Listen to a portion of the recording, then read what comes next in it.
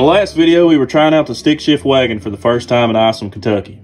A couple weeks later, we head over to Coburn, Virginia for a private race before the track's grand opening.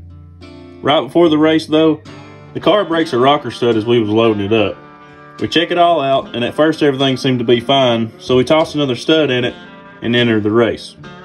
For the first round, we ended up pairing with our good friend Michael McCoy and his nitrous notch.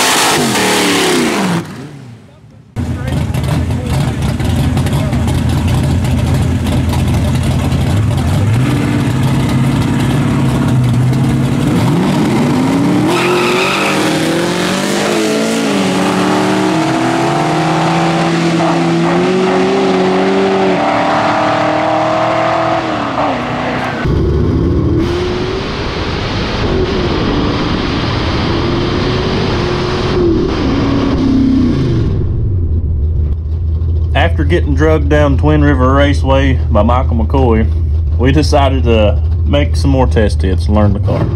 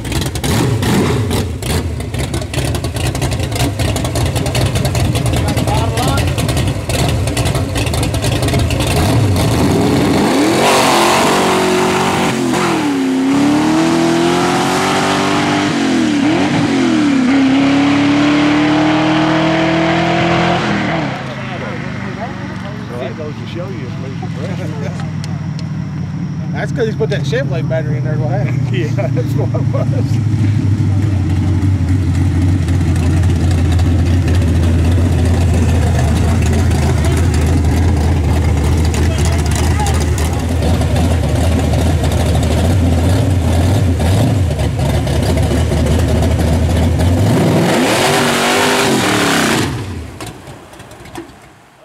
Well, we broke another rocker stud. This time it's on a different cylinder, so it kind of had us puzzled what was going on.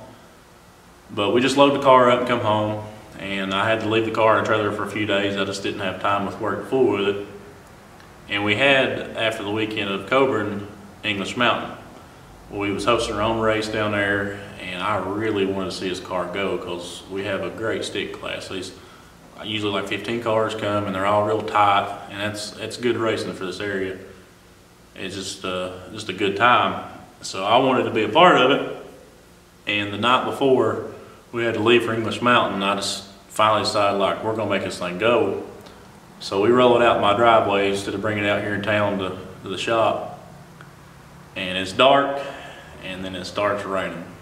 So we toss us up a tent, get a lamp from inside the house and hook it up to a generator, and then the battery starts dying, so we pulled the G8 around and hooked some jumper cables to it. So we had a really hillbilly setup going on. I bet the neighbors were like, what the hell are they doing over there? But we got lucky. We pulled the valve covers off, and we had 2 or 3 bad rockers. So we pulled the 1.7s off of it, jerked some 1.6 crane rockers off Dad's 351 Ranger, and it fixes the problem. I guess those rockers, they was new, but I don't know, maybe I got some bad ones, but oh well. Car sounds good, doing good. So we loaded up and head for English Mountain. And I'll just go ahead and cut the chase. We didn't film any. I was so busy hosting the race, and Mary, she was busy at the end calling races who won. So we definitely didn't have enough hands for that. But we ended up making it to the semis against Jerry Turner.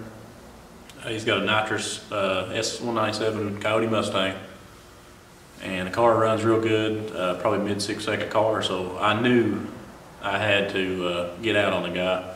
So I got anxious and I jumped a lot just a little bit, and I lost. So, you know, it done pretty good all night. We started learning some things.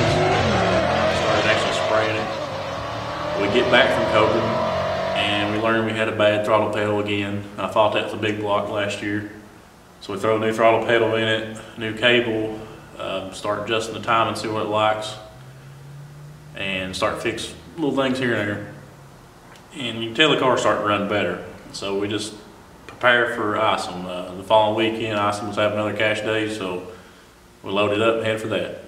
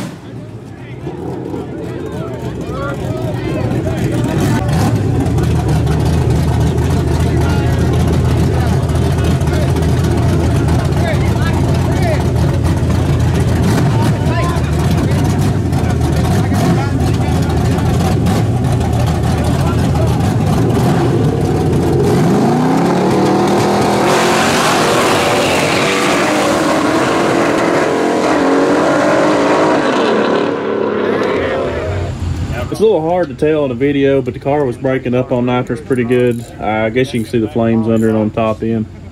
But we went back and we realized we had a fuel pressure problem. We got that fixed, pulled the plugs out and it burnt fuel up. So we put a new set in it. Went back for round 2 against David Baker and his nitrous 2-valve Mustang.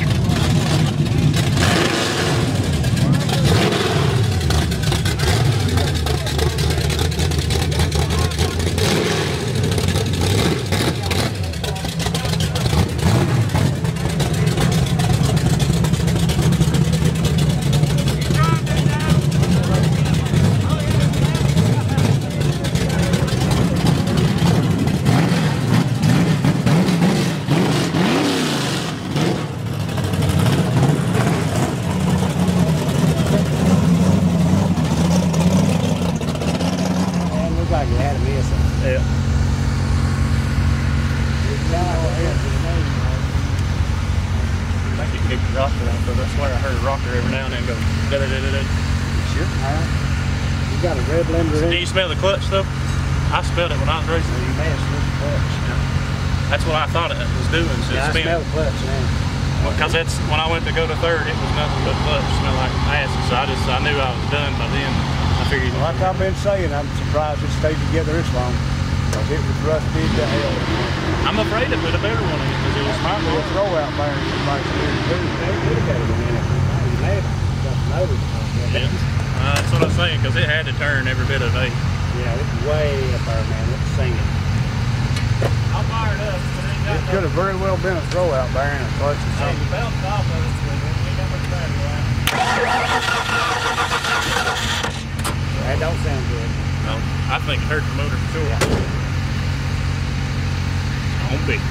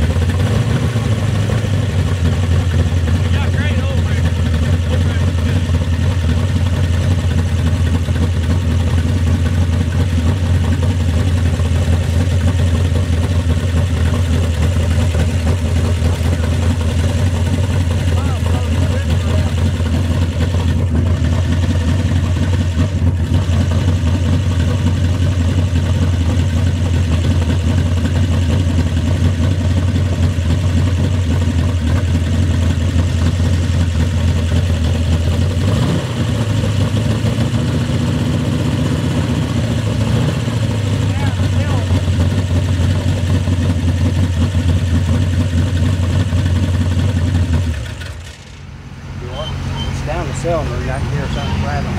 I'd say it's push rod. Something open. Yeah, hopefully it's just a push rod. Yeah, those are really good push rods, but anything will break. I'm gonna go get some beers. Kevin's going. Got you. Also, we have a push latte with batteries. Should I give you all something? Are they cold? Oh yeah. Oh yeah, I'm gonna take that. Bruce says she got some Jim Beam in here too. Well, I've really heard it now. I don't know if you heard in that video when I come by, but that was compression. That sound. Yeah, we got it pretty good. When I went up for my pass, as soon as I drop a clutch on it, the shift light comes on. I'm thinking, damn, this thing's spinning pretty bad. So I short shifted in a second, hoping it bogged out, and it didn't. It was still spinning. I go for a third gear, and I don't know if I missed it or locked it out or what, but it just went whack like it. $9 grand. I mean, it's sunk.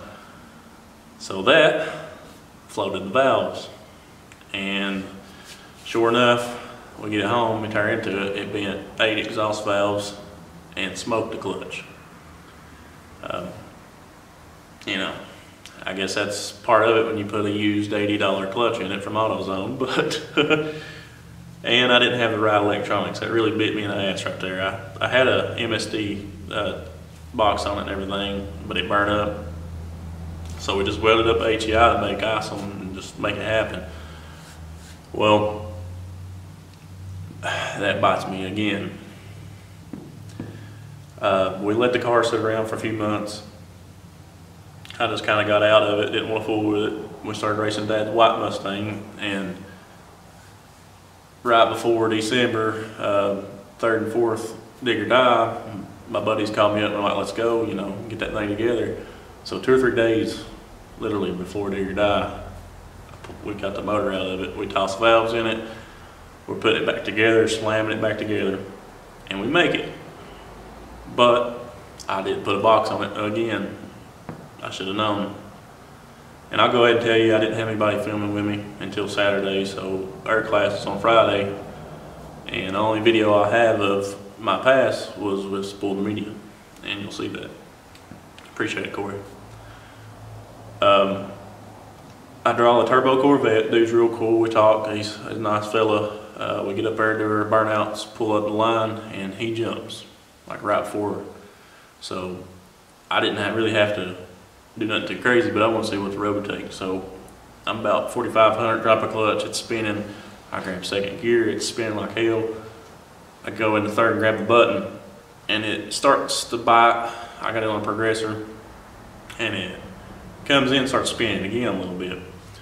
So I go to grab fourth, and got it about 550 foot out or something like that. Bent the valves again. Same shit. I should know better. But we stayed for Saturday and got some footage of small tire because my buddy Steven was in it, and you'll see that. We at least got that for you. But to clear everything up, next year, I'm really gonna be more serious about this car and our other cars as well. I'm gonna make sure it's got the right electronics on it. I'm on a mini tow it. We've got 26 by 8.5 on it, and that just ain't gonna do. We're gonna put 28-10-5 on it.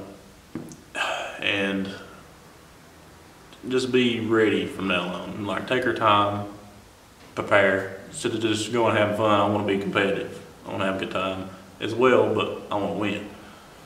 I guess everybody does, but long term for this car, I'm building a 4-valve with a F1 on it with a T56 Magnum behind it. That's gonna be a long term setup. I got most of it, but there's a lot of stuff I'll still need. But the next few videos of this car, you'll see us putting it back together, fixing it, preparing, and hopefully busting some ass. So here's what we got from Digger Die. I appreciate y'all watching, and be looking for future videos of the old wagon. I think I got his